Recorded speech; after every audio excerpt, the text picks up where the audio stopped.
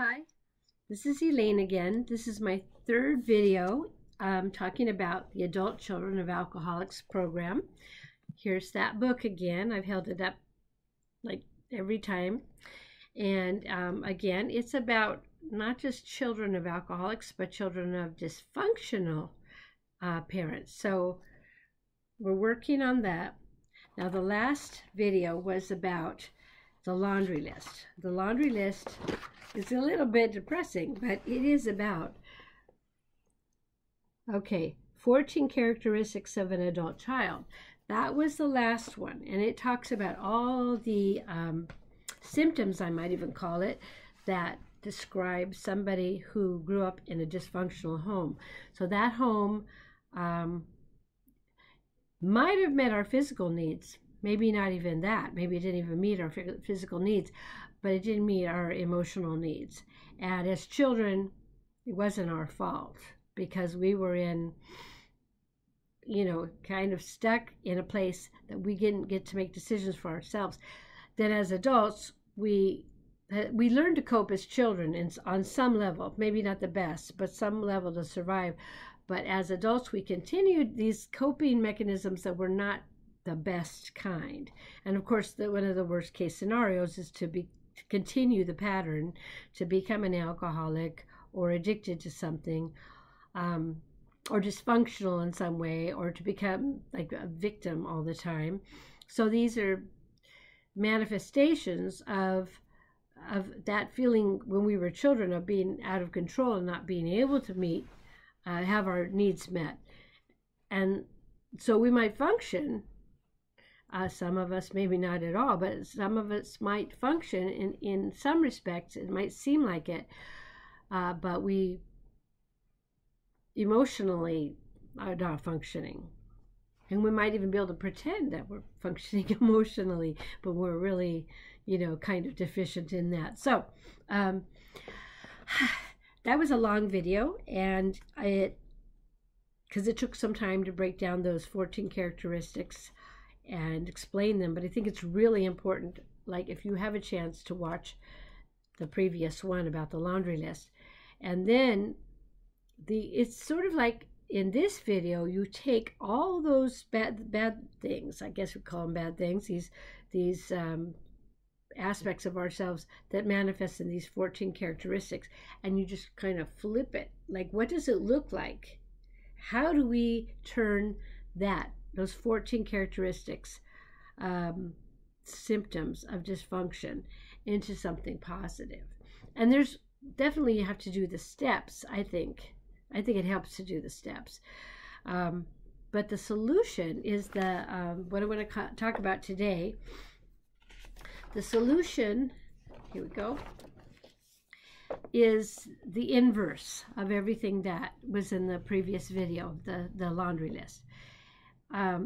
Reading it and understanding it is not going to solve things, but it basically tells you what this program is going to look like if you do it, like from the beginning all the way to the end. Now, a lot of what it says here talks about going to meetings. And again, it's 2020, September, almost October, and it doesn't seem like meetings are going to be happening. I don't know, maybe there's distanced meetings. I haven't looked it up. It could be that there are meetings in your area. So look up Adult Children of Alcoholics and meetings, and perhaps some are actually taking place. But think of just your online community possibly as your meeting, or at least try to understand that there's love out there and people who wish well to you, especially others like myself who've been through this program and understand. And I might add that this lockdown time, is also kind of, there's a lot of fear, and it's going to trigger a lot of the same dysfunctional behaviors, and it exacerbates it in many ways. Now, fear is your enemy. This is not a good thing, fear. So fear if it motivates us to do something, then that's okay, but temporarily. So if it motivates us, like, this can't get any worse, and I'm really down, I'm really depressed, I need something, and it's triggering this sad stuff from the past as well, that fear should motivate you to get out of the fear and to get into some sort of action.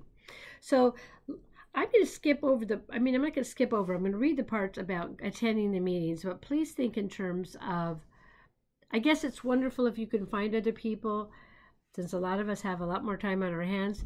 Find other people that want to work the steps too, that maybe acknowledge that, hey, this is a good time to address these things from childhood. And I think it's kind of like really empowering in a time where a lot of people feel helpless. I think it's very empowering to take up this program and assert ourselves for hope.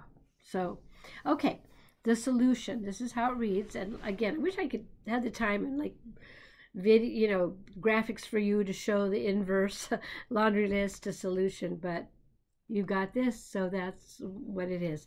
The solution is to become your own loving parent.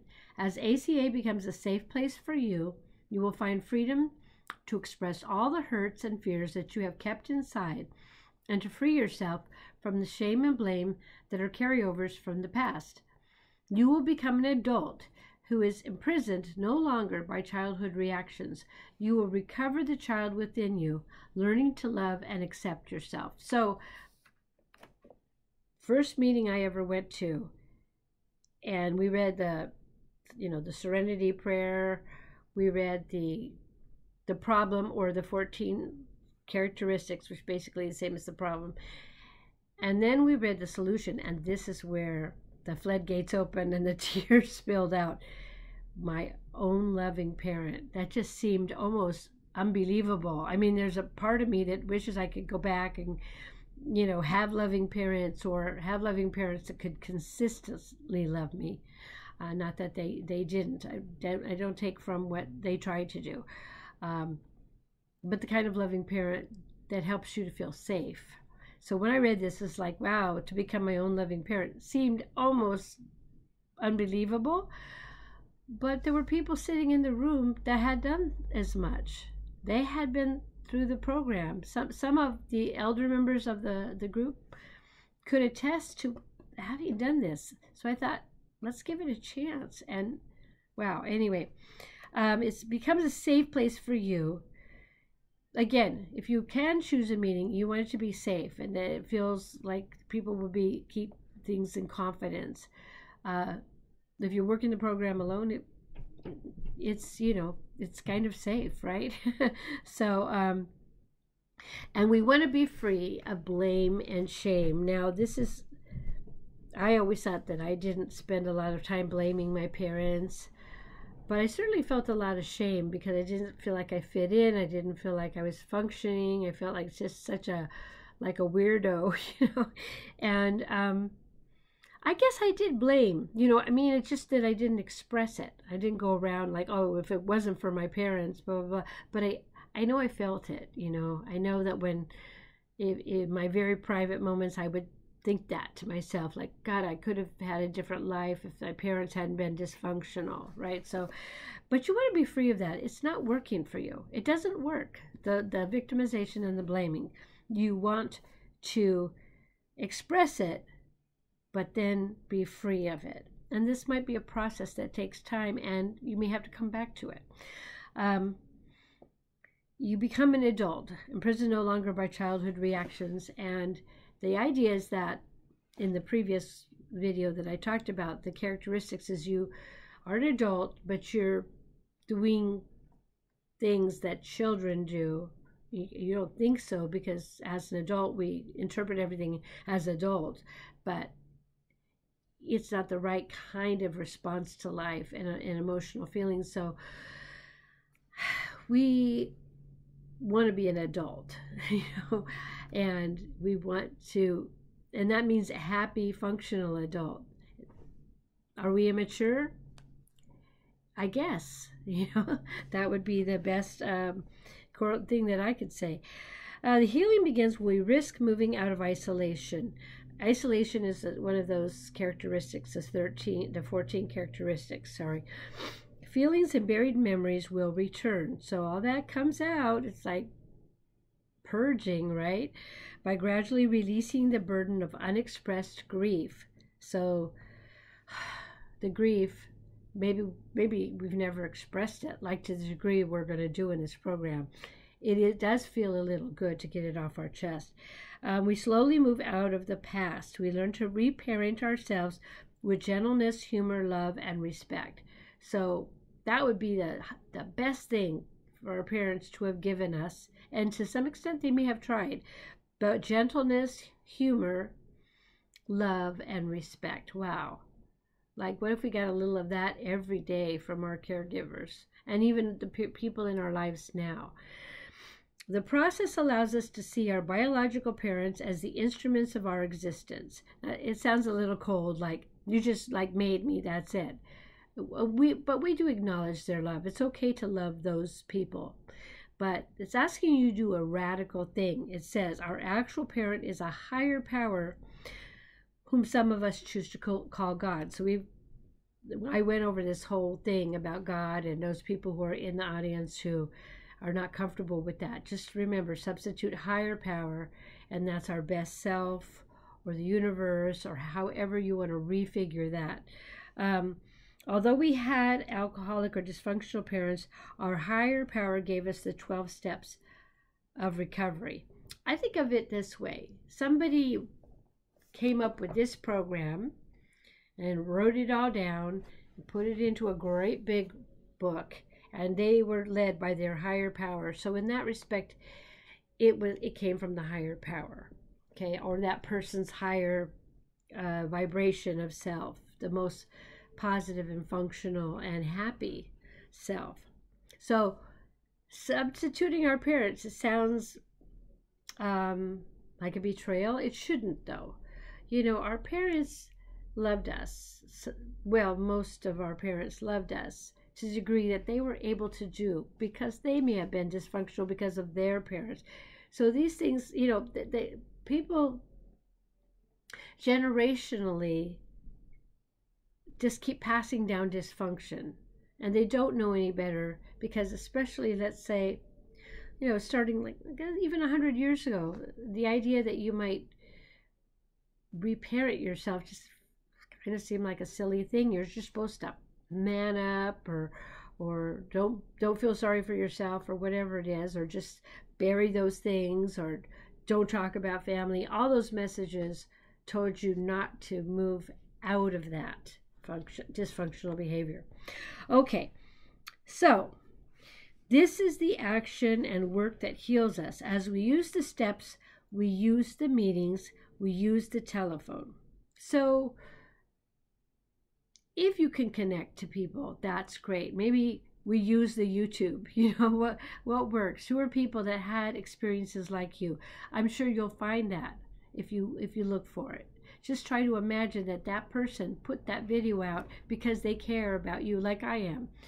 I've never met some of you, but I don't even know if you'll ever watch this video. I'm sure I'm not like up there in the algorithms, but the point is that if you come across me or you come across another video, think of that as sort of your family in this, and people you can talk to.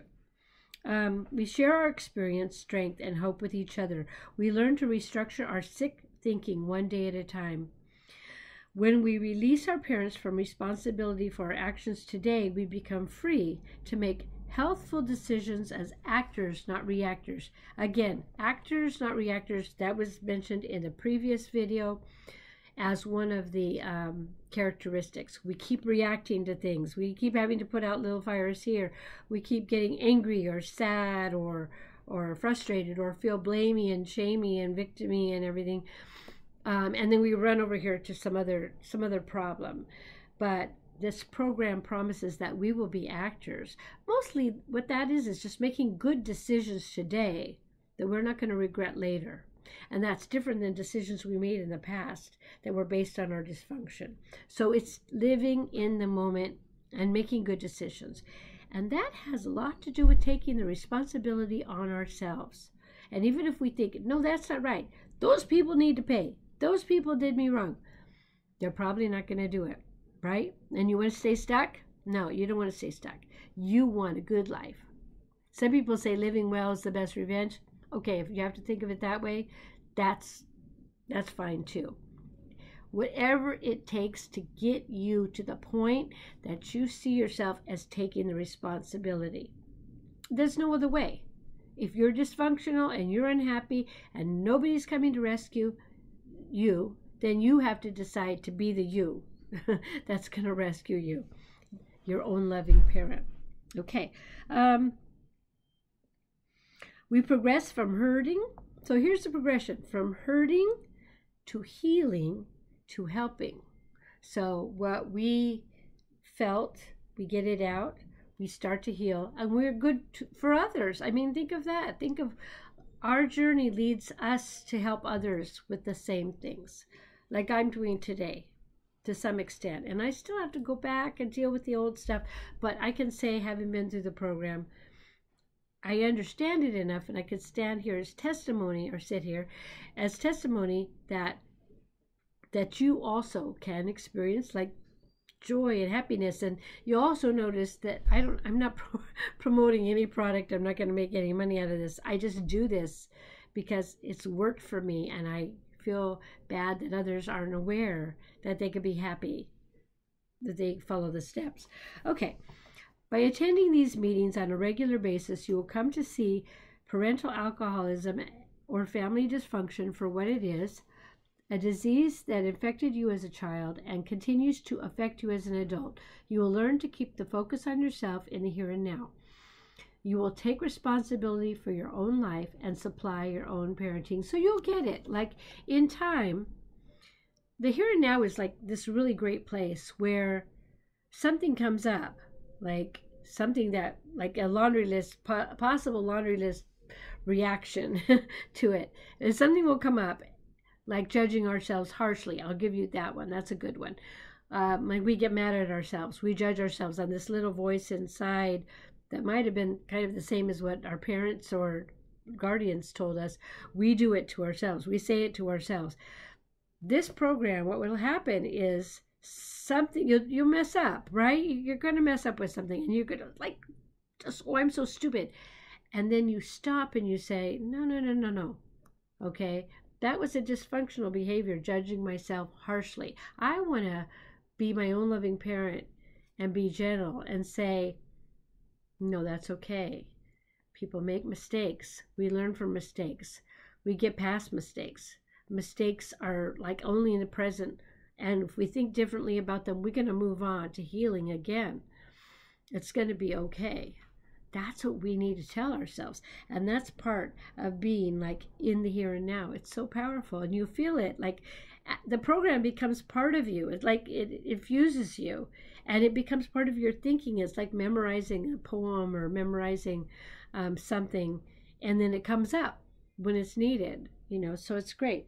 And you take responsibility for your own life and supply your own parenting. So really, that's the parenting.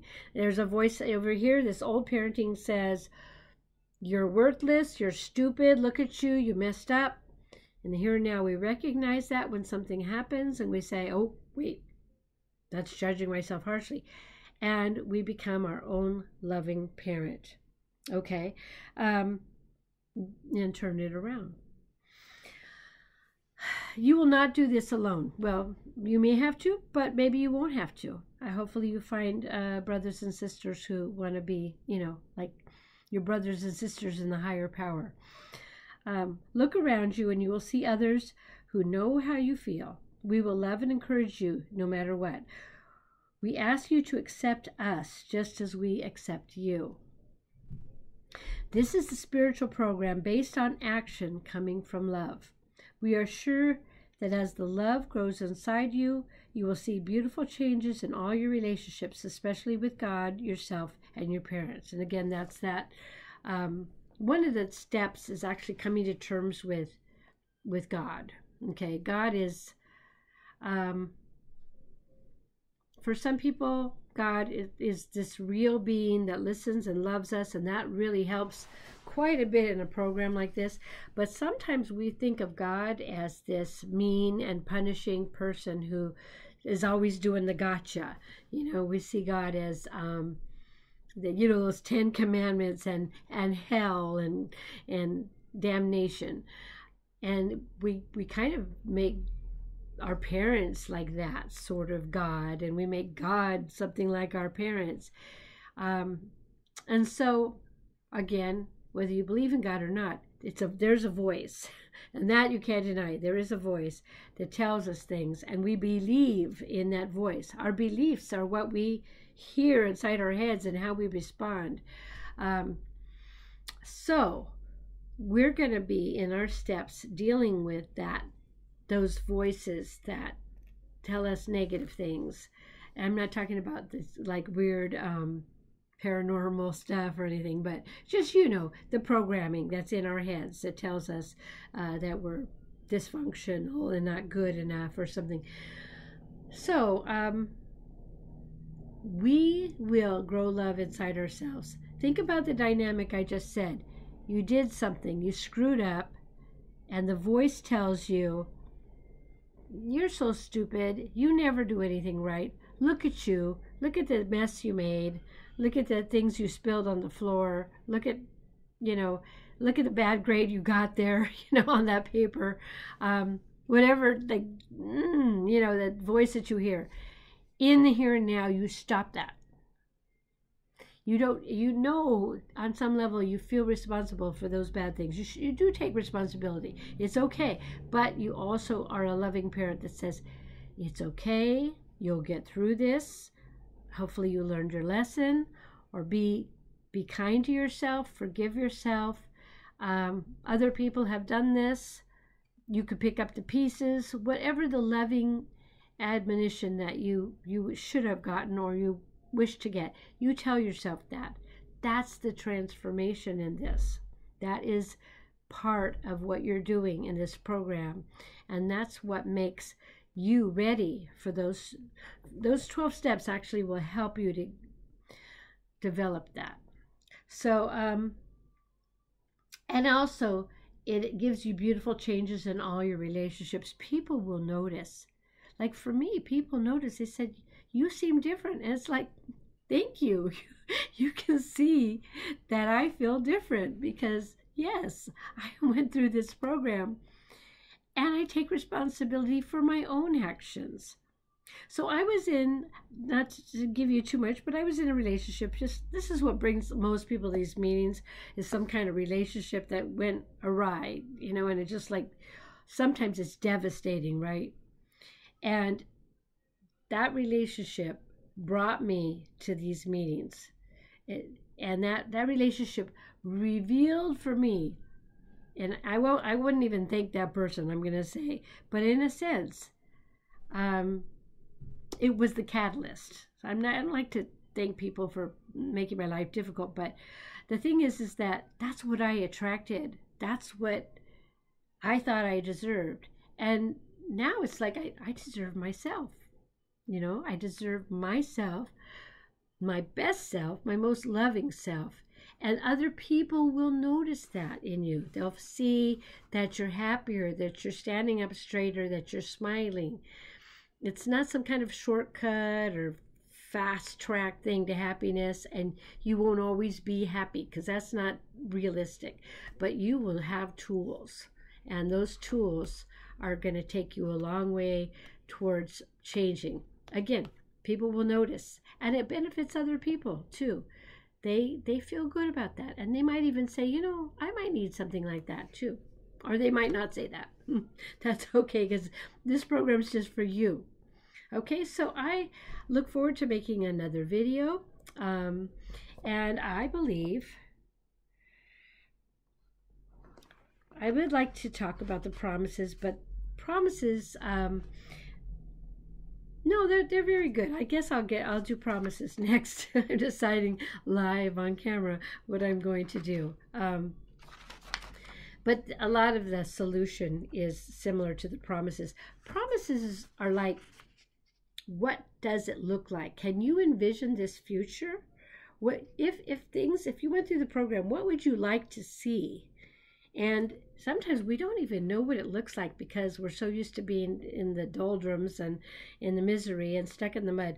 The promises are kind of nice because somebody describes for you what it is to be functional and what it is to love yourself. And that is kind of amazing. So that's for next time. Yeah, yes, I will do that one. It should be short.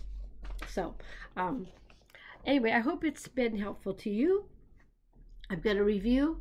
If you want to look at my previous videos, I did one on the Serenity Prayer, which in and of itself, just that right there is powerful.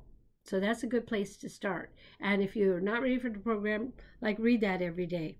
Put it on the refrigerator or something. Next one was the 14 characteristics, which is, I think most people know they're dysfunctional, but it's like, it describes everything. It tells like you probably are doing this, you're doing this. And at least you say, I relate to that. Yeah, maybe I need this program. Then today we talked about the solution. And it really kind of is in a nutshell what's going to happen. Like, how does it look from start to finish? And that finish is a funny word because it's not necessarily you're ever going to finish this work. That's okay. It means just it's maintenance, it's practice. And then next, the promises. What does it look like? Then we'll start on the steps. And if you follow along with me, then, you know, I'm going to think that if you get to the steps, and if you've actually looked at the other ones, you probably want to go out and get yourself a notebook or something, because maybe by that video you really do feel committed and you really think you want to take notes and write this down. And it's going to require, if you really want to change, anything worth changing for takes a little bit of effort. So you really don't get anything, like they say, for free. And I don't mean by money, but I mean you want effort in gives back rewards. So it's the effort to gain the rewards. And the rewards are not monetary. They're entirely emotional and spiritual. And you'll feel really good when you're done. Anyway, thank you. And I hope you enjoyed the video. And I wish for you to be able to make the best decisions for your own life and to be as happy as you can in the future. Thank you.